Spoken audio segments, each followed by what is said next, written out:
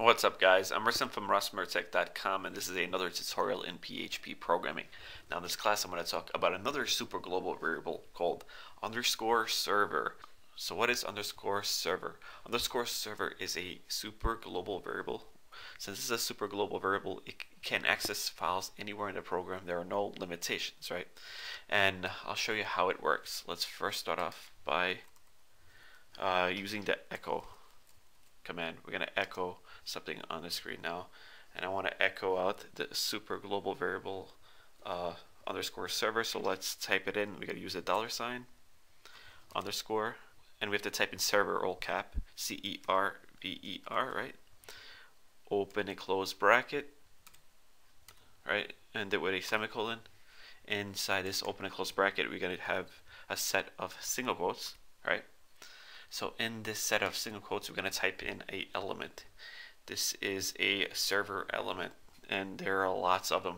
But I'm going to show you guys the 3 most popular ones, and then I'll show you a link where you can find the rest of them. But the first element is PHP underscore self, right? I want to hit save.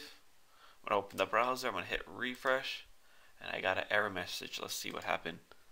Alright, I see what happened. Again, this element has to be all in caps here, so it should be a capital F.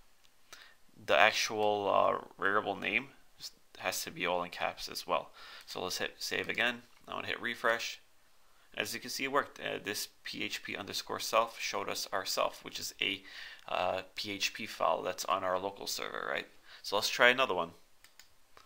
Let's try server name. So it's again, since it's an element, it has to be capital. So capital SERVER underscore capital name, right? Let's hit, capital name. Let's hit save, right? I'm gonna hit refresh, and it printed out the name of the server, which is localhost, right? So again, let's try another one. Let's try HTTP underscore host, right? Let's type it in.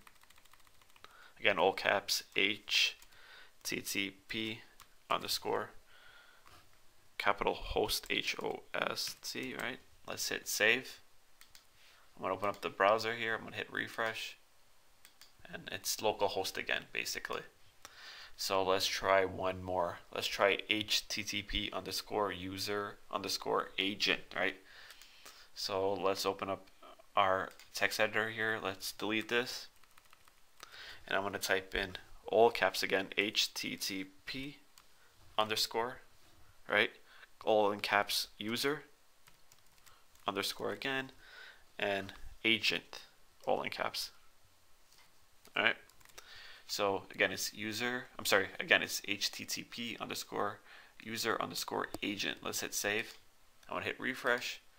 And this will basically just print out the browsers that are supported with this test.php file here. And basically all of them. Mozilla Firefox is here, we got Chrome here, and we got Safari.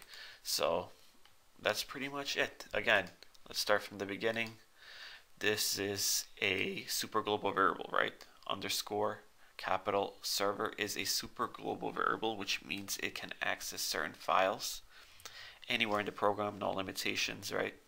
And along with this variable, we have elements, right? And this HTTP underscore user underscore agent is a element, right? There are a lot of elements you can use, and I'm going to open up a link here. If you go to www.w3school.com/php/php underscore super global.asp. Over here you'll find all the different elements that will work with this super global variable underscore server. So these are all the different ones you can use. And that's pretty much it. If you guys enjoyed this video, please give me a like. If you want more videos like this, please subscribe to my channel. I'm Rasim from RusmerTech.com, and thanks for watching.